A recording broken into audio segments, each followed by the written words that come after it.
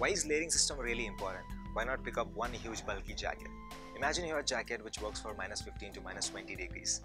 Now this will work only at that particular temperature. Imagine that weather or temperature rises up to 0 or 5 degrees. Now it might not work over there. You start feeling way too cold if you're putting it on, and if you're taking it off, you start feeling cold. Now to bridge this particular gap, layering system comes into the picture. So basically layering is done in 3 different paths: base layer, mid layer and top layer. And what is a base layer? Now, this is a fabric that's worn right next to your skin. Few people might call it thermals. Now these are designed for 2 different uses, for active use and for passive use. So if you're planning to use it only at the campsite, if you're planning to use it only to sleep, then you go for a product which is designed for a passive use.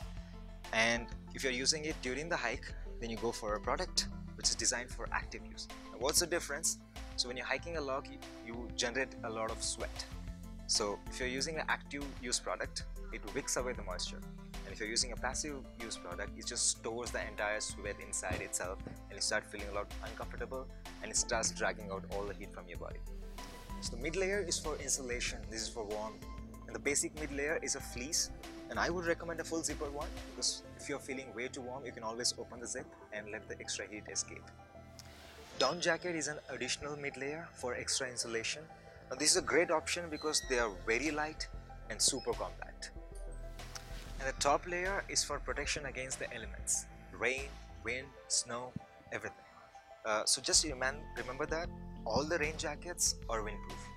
Just in case if it is super windy out there, no matter how many down jackets or how many mid layers you wear, it's still not going to work. All you need is one rain jacket, one windbreaker.